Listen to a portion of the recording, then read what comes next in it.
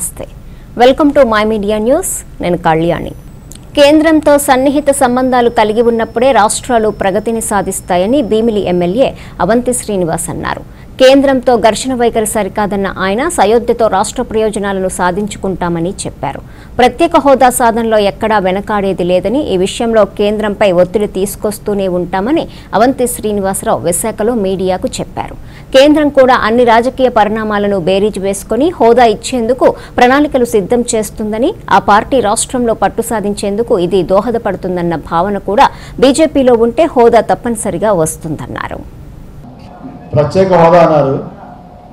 ప్రత్యేక హోదా ఇచ్చే వరకు అడుగుతానంటాం మీరు అనుకోవచ్చు మీరు పాజిటివ్గా తీసుకోండి సార్ ఇప్పుడు బీజేపీకి అత్యధిక మెజార్టీ వచ్చింది కాబట్టి వాళ్ళు ఏం చేసినా ఎవరు అడిగేవాళ్ళు ఉండరు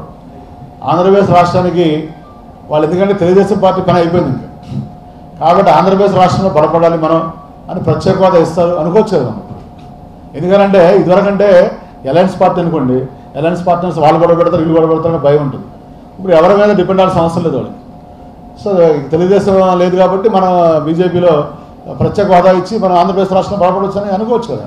కాబట్టి బీ పాజిటివ్ ఆల్వేస్ వస్తుందని వినోద్ అనుకుంటున్నాం ప్రత్యేక హోదా జగన్మోహన్ రెడ్డి గారు ఆయన అనుకుని సాధించే వ్యక్తి తప్పనిసరిగా సాధిస్తారని రెండోది మీరు అడిగారు రాష్ట్ర ఆర్థిక పరిస్థితి దివాళా తీసుకుని కరెక్ట్ అది 40,000 కోట్లు బిల్లు కూడా పెండింగ్లో ఉన్నాయి మనందరూ తెలిసిన విషయం అది ఆడంబరాలకి అందుకే కదా మీరు బయటకు వచ్చిన దాంట్లోంచి అవినీతి ఆడంబరాలు చూడలేక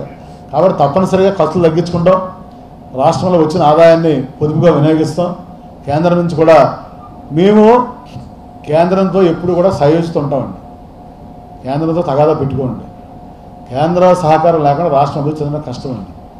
అసలు మీరు ఆలోచించండి నేను ఎందుకు విభేదించాను చంద్రబాబు గారితో నేను అక్కడే విభేదించాను అసలు బీజేపీ కానీ సీట్లు ఉన్నాయి ఇక్కడ ఆంధ్రప్రదేశ్లో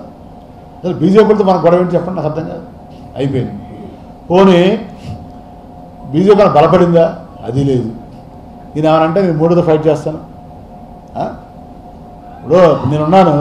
నేను ఎవరితో ఫైట్ చేయాలి జిల్లాలో నాయకులతో ఫైట్ చేస్తే నాకు ఉపయోగం ఉంటుంది నేను చంద్రబాబుతో ఫైట్ చేస్తాను మోడీతో ఫైట్ చేస్తాను ట్రంప్తో ఫైట్ చేస్తాను నాకు ఉపయోగం ఉంది సో కాబట్టి నేల విడిచి సాము చేయటం అంటారు చూసారా అది చేశాడు కాబట్టి రాష్ట్రం ఇబ్బందుల్లో పడింది